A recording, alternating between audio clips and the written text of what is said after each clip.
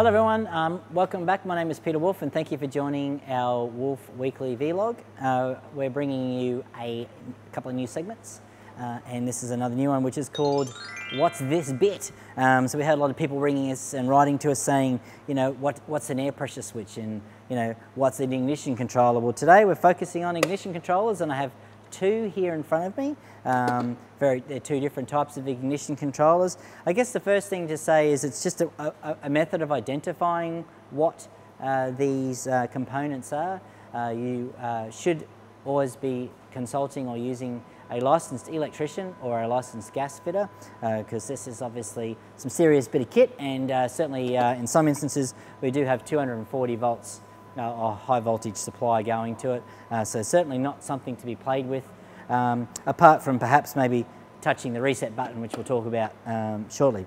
So what is an ignition controller? Well, simply it controls, from a safety expert, how we are going to ignite the pilot gas on the burner. So basically, firstly, it's going to receive some form of communication either from the PLC or from a relay that's coming off the switchboard, and it's going to throw a set of a current to basically the ignition controller. And so you should have like the little igniter that goes click, click, click, click, click, that makes the spark, and that's really what this is going to do. It's going to create the spark and it's going to hold that spark for a period of time, and then it's going to have to then acknowledge or recognize what's called the flame rod, and that you're actually holding a continual flame in that. So we have two types here. This is a real simple basic ignition controller. You would typically find that this type of one would be generally used on more basic sort of setups, particularly if you're using straight atmospheric burners.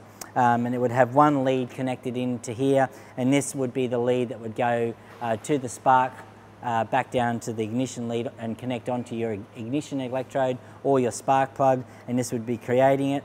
And then from here we would have a series of other terminals along here which will be dealing with the combustion fan, would also have to do with other combustion control areas as well, temperature sensor as well. So there's a number of different areas for this. These do fail, and particularly when you're turning your roaster on early in the morning and you're not getting a spark, first thing to do would obviously be looking at checking whether or not the actual ignition rod itself needs to be replacing. The second area I would be looking at is looking at your ignition controller and seeing if that's failed. The other one that I have here is a little bit more sophisticated. It's more for premix or variable speed fan burners. And this one has a different sort of set of parameters. This would be communicating back to a PLC.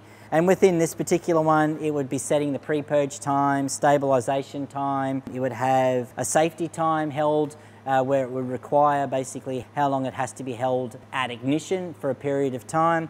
It would also have a lockout after so many attempts. So if your burner failed, you know, depending on your local regulations, whether it's 1 to 3 or 0 attempts, it would lock out and then would require you to push the reset button to then restart the ignition process again. So this is what an ignition controller does. Basically controls how the gas gets ignited on your coffee roaster. So when we talk ignition controllers, have a bit of a look around. It generally is either located to the side or very near the burner somewhere. These are two examples from a local company called TechRate, or a German manufacturer which is a global brand called Dungs, but also there's Krumm Schroeder and there's also various other manufacturers around, but definitely Honeywell do one as well, Siemens, so there's multiple brands. But ignition controller, it's all about controlling how we ignite, managing that safety and ensuring that we can have a stable flame held at a period of time.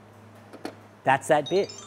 Any further questions or any bits that you don't know anything about, please drop us a note at the bottom of the YouTube channel here in the comment section, and we will seek out that bit and we'll name it for you.